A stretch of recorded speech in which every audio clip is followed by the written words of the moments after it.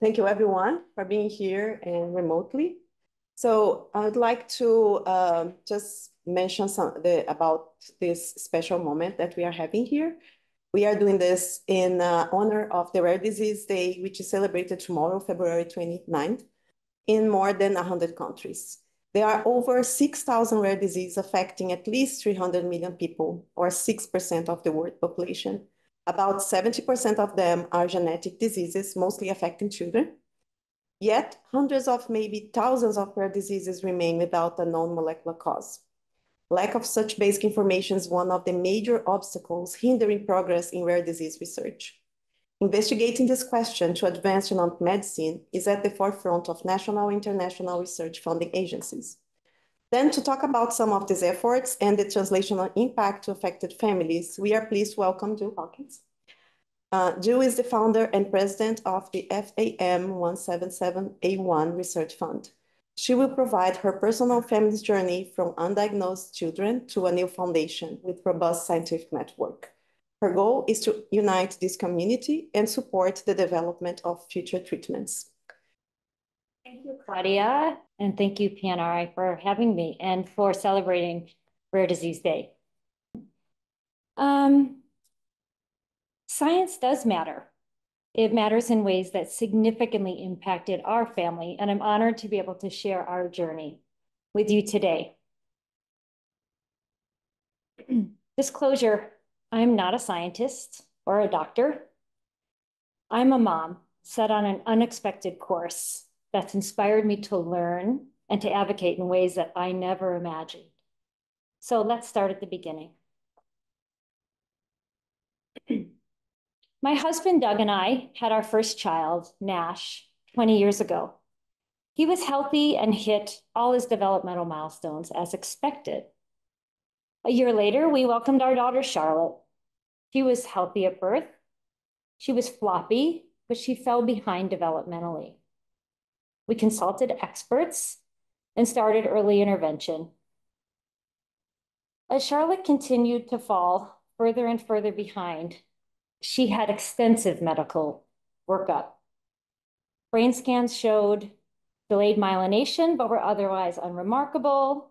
We suspected seizure activity, but it wasn't captured on EEG. All her labs were normal. She had extensive genetic testing for the time. This was about 2008, before the days of exome and genome sequencing. So her chromosome testing was normal, and we ruled out known disorders like Angelman's, Prader-Willi, Fragile X. So no one had an explanation why our gorgeous little girl was struggling so much. We were alone. We longed for a diagnosis and explanation that might lead to specific treatments or a community that would understand the terrible burdens of this disease, like the disrupted sleep, the challenging behaviors, the relentless need for care, and the debilitating stress that it puts on families like ours. We were told, she's a well put together little girl. Yeah, it's probably genetic, not likely to happen again. So, given what we understood about it and our desire to experience typical development as it's supposed to happen, and in part to give our son Nash a partner in caring for his sister later in life, we decided to round out our family, and we welcomed our son Cooper in 2010. Cooper, too, was born healthy and just as cute as his older brother and sister. But he, too, fell behind developmentally. And my husband and I had a dreadful sense of deja vu. And we knew pretty early on that Cooper must have whatever it is Charlotte had. Although there was no test to confirm it, our medical team agreed with us. So we were distraught. But through the grief and an intense amount of love, we charged on, more therapies, doctor's appointments, and testing. Cooper checked all the same neurodevelopmental boxes as Charlotte, and a few bonus evil ones like congenital cataracts and early seizure onset. So what was probably genetic was now definitely genetic. And this lit a fire in me Genetic testing had evolved in the meantime, and we were fortunate to have access to top-notch care. We were followed by Doctors Dobbins and Mirza at Seattle Children's Hospital, who enrolled us in one of their research studies. Our family had exome sequencing, but this was inconclusive. They said at the time that there was this thing called whole genome sequencing, but it was cost prohibitive, new, hard to interpret, and that they needed 5 more years in order to sequence our kids. And I said, well, I don't want to wait 5 years. I heard about the Undiagnosed Diseases Network, new program through the National Institute of Health. I applied, and we were one of the first families accepted into the Stanford location. So the kids were poked and prodded and evaluated. And 3 agonizing years later, I got a call that they had found likely pathogenic variants on a gene called FAM177A1. Back up 1 slide here. Charlotte and Cooper had compound heterozygous mutations on FAM177A1, knocking out the function of the gene. And although strikingly understudied, as it was described to me, with only 5 publications ever even referencing the gene, there was one paper out of Saudi Arabia that described a family with 4 siblings with overlapping symptoms to Charlotte and Cooper and variants on this gene. So we had found the causal gene. And a little fun fact about that paper out of Saudi Arabia, it was authored by Dr. Fauzan El-Correa, who just happens to be presenting on this seminar, Science Matters in June. I don't know if he's going to be talking about FAM177A1, but I hope he'll mention it at least. So for the non-scientists in the room, it turns out that my husband Doug and I each have a complete working copy of FAM177A1. And we have 1 copy with a variant. In our case, we each have a different deletion. We had a 50-50 chance of giving the working copy or the non-working copy to our children. And it turns out we gave both non-working copies to Charlotte Cooper. And now we know you only need 1 working copy for this gene to do its important work. So we had a 1 in 4 chance with each pregnancy to have an infected child. So after a 14-year diagnostic odyssey, we set sail from Undiagnosed Island. Mind you, we were in a ragtag ship with a really lean crew, but we were on our way. I also created a virtual lighthouse so that anyone interested in FAM177A1 could find us, and it's working. Dr. Baruch Uger, a researcher at Yale in Dr. DiCamilli's lab, was working on lipid transport. She contacted me when she discovered that FAM177A1 interacts with her protein of interest. She's now a vital part of our research network and a trusted advisor. Her paper describing the work on FAM and ZPF13B is approved and awaiting publication. In addition, families from all over the world have found us, and now they know they're not alone. We are a small but growing supportive community. Earlier, I mentioned that Doug and I simply wanted a diagnosis. We'd assumed that treatments were out of reach. But due to the astounding pace of scientific discovery, treatments and cures for similar monogenetic diseases are being developed. And so I got to work. I studied and contacted the authors of every paper ever published about FAM. I cajoled my way into scientific meetings, learning, and sharing the lived experience of this disease so that their research would align with patients' needs. I talked to other rare disease warrior parents further ahead in this journey than me, and consulted with thought leaders in the rare disease world. I attended the Ultragenics Rare Disease Entrepreneurial Bootcamp to learn how to create a roadmap to a cure. I assembled a team of world-class experts to advise us as we strive to accelerate the science and move as quickly as possible from bench to bedside. And in 2001, I founded the FAM177AM Research Fund with the mission of improving the lives of everyone impacted by this disease. And now I'm going to dig into the science because, well, it matters. and because I think it's really cool. So what do we know about FAM177A1, related neurodevelopmental disorder? And this is a working name because this is still considered a novel disease because we don't have enough published on it. So I'm going to go off script for a second and say one of the hard truths that I've learned in this journey is the agonizingly slow pace of academic publishing. As well-intended as researchers are, it's painfully slow and frankly harmful to patients that are suffering. So we are still considered a variant of uncertain significance on genetic panels. So we're missing patients. A little bit more about that later. So we know of about 20 patients worldwide. This is undercounted for reasons I just mentioned. All patients have biallelic predicted loss of function variants on FAM177A1. These variants include homozygous frameshift, nonsense, and exon level deletions, and shared phenotype macrocephaly, which is large head size, global developmental delay, intellectual disability, seizures, behavior abnormality, tone issues, and gait disturbance. The mechanism of this disease is unknown. And I have a couple of videos, and these are shared with permission from the families. So you can see the unusual gait that all our fam friends have. So, oopsie, what happened? All right.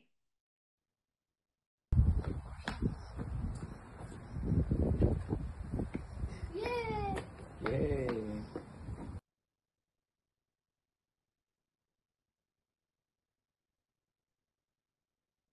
As we've connected with other families, we share images of our children's shoes who all have a similar wear pattern, that they just have this toe drag due to ataxia, and we burn through shoes at a rapid pace. And then this final picture is of our Flex Cooper in the hospital last year. We had to make 9 trips to the hospital due to uncontrolled seizure. So the science of FAM, I'm going to call it FAM because FAM177A1, it rolls off my tongue, but it's quite the alphabet soup. It's a highly conserved, ubiquitously expressed gene that localizes to the Golgi complex. It's found in almost every cell of the body. It's a critical immune-associated gene. It makes a protein that we now know is vital for health. It's a very small protein. Its function's undefined. And because it's small, it is amenable to an AAV therapy. RNA sequencing data and metabolomic data on patient cells and in animal models and cellular models suggest dysregulation of pathways associated with apoptosis, inflammation, and cell proliferation. So there's a lot of work to be done, but we're moving fast. This is a solvable problem, and we have a plan.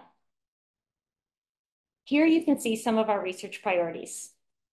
I suspect there are some brilliant scientists watching with expertise in these areas.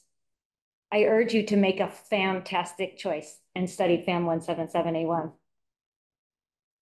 Here are some of the projects that we're already working on that demonstrate that we're a highly motivated, research-ready patient group.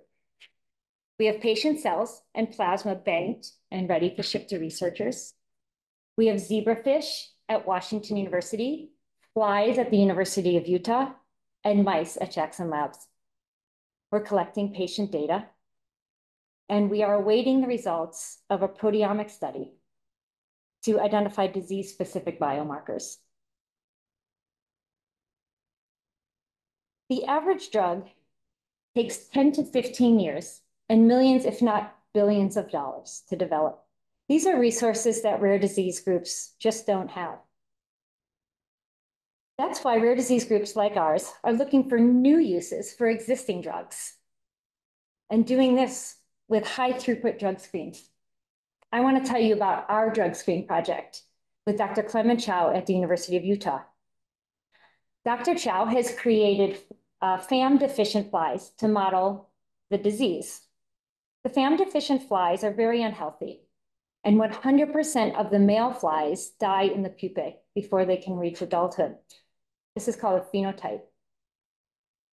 Then they take those flies and feed them 1,500 FDA-approved drugs, and they see which ones improve the health of the flies. You can see from this graph that most of the drugs had no effect, but many did. And we had 33 drugs that rescued the male flies more than 80%. And our top hit rescued 96% of the male flies. So these are safe, available drugs that might be effective on FAM disorder. So Dr. Chow and his team are validating those hits on some other phenotypes, including seizures. And then together with our medical team, we'll determine which drugs that we might move into FAM patients. Okay, pop quiz for all the smarty pants out there. One interesting finding from our study is that more than 60% of our top hits had a documented acetylcholine relationship, but we don't know why. One research said the biology is telling us something, but what? If you have ideas, reach out.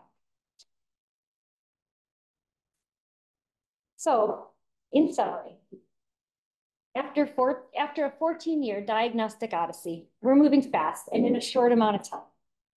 We're connecting and supporting families. We're building a collaborative, patient-focused research network. We hosted the inaugural FAM 177A1 Family and Research Roundtable in June. Families shared stories, and 10 lecturers gave really interesting talks from genetics to gene therapy, soup to nuts. We covered it all. You can watch that on our website, curefam.org. The bad news is, as I mentioned, we are still a VUS, so we're missing patients. Hopefully, with some more published literature, we'll move to the likely pathogenic category soon. There's an adage, too rare to care. So like most rare diseases, we have a solvable problem, and it's just a lack of resources. And then the ugly. This is a devastating disease. And despite being warriors and really, really cute kids, our kids are suffering. They require intensive, nonstop care, and our families are to the brink. Our daughter, Charlotte, is the oldest living patient that we know of with FAM disorder. So we don't know the prognosis of this disease. She's on a course to lose her ability to walk. Our son, Cooper, has regressed because of his seizures. But what if we can discover disease-modifying treatments in a time frame to keep Charlotte walking and to free Cooper of the assault on his brain? What if we can develop a gene therapy and get it into future patients in a time frame that prevents this disease altogether? What if? In conclusion, on Rare Disease Day, I want you to know that science matters. It transforms lives. And by working on rare disease, you'll impact families like ours. And you just might unlock some of the mysteries of the larger medical juggernauts, like Alzheimer's and ALS. And to the researchers, thank you. I encourage you to engage with patients. Spend time with a family impacted by rare disease. Our door is wide open. And because rare diseases are not so rare, odds are there's another rare family in your neighborhood. Take a selfie with a rare kiddo, bring it to work, and when you look up from your microscope, be reminded of why you're doing this. Science matters. The work you do matters, and you can make a difference. So on behalf of these fantastic warriors, whoop, that just disappeared. Thank you very much.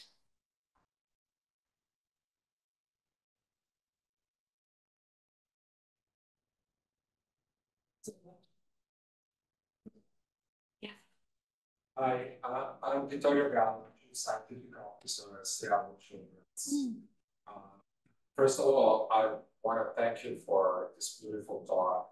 It was really inspiring. And, you know, I worked at Children's National Hospital for 23 years before joining Seattle Children's last September. And the work that we do depends so much on families' undiagnosed and families' integration of the work with the researcher. So you thanked us, I need to thank you. I'm still an active researcher. My lab is downtown here in Seattle. I'm a developmental neuroscientist and I work on neurodevelopmental disabilities and premature brain injury. So everything that you said resonated incredibly with me, and I really want to thank you. But you brought up to our attention a lot of important issues, including the issue of publishing results in a timely fashion, and which is not always under our control. Actually, most of the times it's not, because we rush into submitting articles, but then the review process. And so I think that we could work together, researchers and families, to put pressure and to bring the attention of editors and editorial boards of how important it is for families who are suffering through these issues every day to publish our work in a timely fashion. And so I think that what you said is really important and it resonates. I have a comment on and thought on the acetylcholine question that you asked. It made me think about my early career when I was studying the effect of neurotransmitters on brain development. So there's a lot of literature on how neurotransmitters are not only involved in signaling between neural cells, but also at some specific stages of development, they can be involved in shaping neural circuits development. So I haven't caught up with the literature on acetylcholine more recently, but I think there is a possibility that at least to a certain extent, acetylcholine may have a role in shaping cell development in the brain and neural circuits development. So I think it's something to think about and something that is an additional role for a neurotransmitter like GABA and glutamate and other neurotransmitters have in the developing brain. Something to think about. Yeah, we will be giving it more thought, and I might connect with you to brainstorm ideas. I'll give you my card as soon as we're done. Great. And I love your enthusiasm and your knowledge of the field and knowing the value that patients and families can add to research.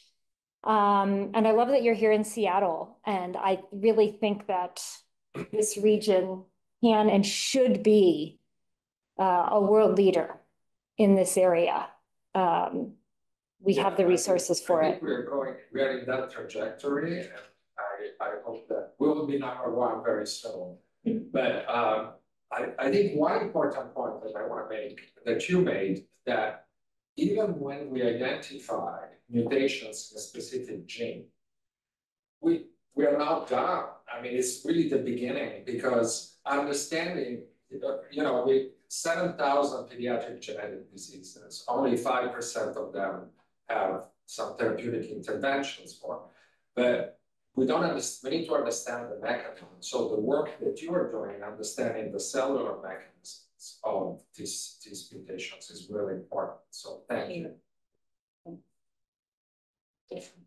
So I actually have one comment, which is that I don't think the publication timeline is usually the journals. It's actually the researchers, the clinicians who are involved, who are waiting to publish because they want to collect more data. Sometimes it's to be sure, but a lot of times it's because they want to get into a higher profile journal. And so they're waiting until they have the mouse model or the zebrafish model or whatever and put that together to get the paper out. But when they could have published, like, for example, I'm aware of your story. I've been following you for a number of years. You're actually mentioned in a paper we have in review right now as an example of families who are not waiting for the publication to look for treatments. And the number of families that exist right now could be published. This could be published within 3 months. I can guarantee one of the deputy editors for HEG Advances, published by ASHG, and I can tell you that's sort of our publication timeline. It's that people are waiting and sitting on this data. So we've actually, we created a website, MyGene2, so that families can just put information up there online and say, here's our phenotype, here's our variants. We want this to be available to everybody else so that we don't have to wait for this long, protracted publication process. Yes.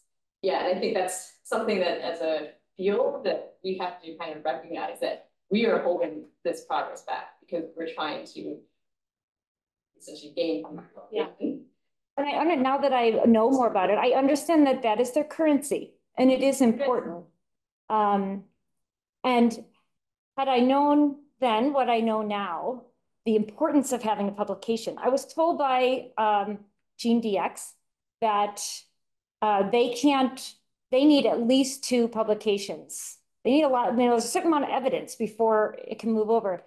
And they only had one, the one I referenced. And so what I would have done right away is worked with someone to capture the information that we have and somehow get it published. Call it a case study, just get something out there. But I didn't know that. So that would be something that I think that's a change that we can make, is working with these newly diagnosed families, clinician, to get something published sooner. Yeah, the problem is that sometimes even if you publish 1 patient only or 2, it takes some time to go to databases that like ONI or GARD or others. They are, so I guess we are still a little behind on that, in that sense. And that is important, right? Because in the way that the doctors oh, this disease is already recognized. Until then, they are not. So. Right. And unless a family or a clinician might get the sequencing report back and gets the list of buses, and unless they really dig into those and say, what if it's this one, then the family goes undiagnosed. And unless they go back and revisit, they could be undiagnosed for a long time. Yeah. I had 2. One was just a comment on this conversation with respect to kind of not only the publications, but for example, the ACMG guidelines that determine whether or not you can call something, I know you know this, but whether or not you can call something pathogenic, variant of uncertain, significant, or benign, also depend on the number of patients. So for example, our lab does functional studies. And so we have hundreds of variants that have 0 activity in our assay, but until there are X number of patients, individuals who come, present with symptoms, that's still going to be a bus. So that's just one comment. Is also just the number of patients and kind of how ACMG needs to kind of wrestle with this stuff as well. My other question was a science question. So you have 30 compounds that look like they behave really well in flies. You also have a mouse model. Are you guys working with Jex to test these in mice? They are willing to do that. Our mice are still being characterized. So they're viable, but they're not breeding as fast as they were hoping. They told me they're accelerating the breeding schedule, which is interesting. And they're beginning characterization. And as soon as they have a colony built out, they'll test whatever compounds we want. And we develop a gene therapy, they're going to put it in the mouse too. They've been an amazing partner for us. And our zebrafish core, they're going to test our top hits too. Thank you, Chipping.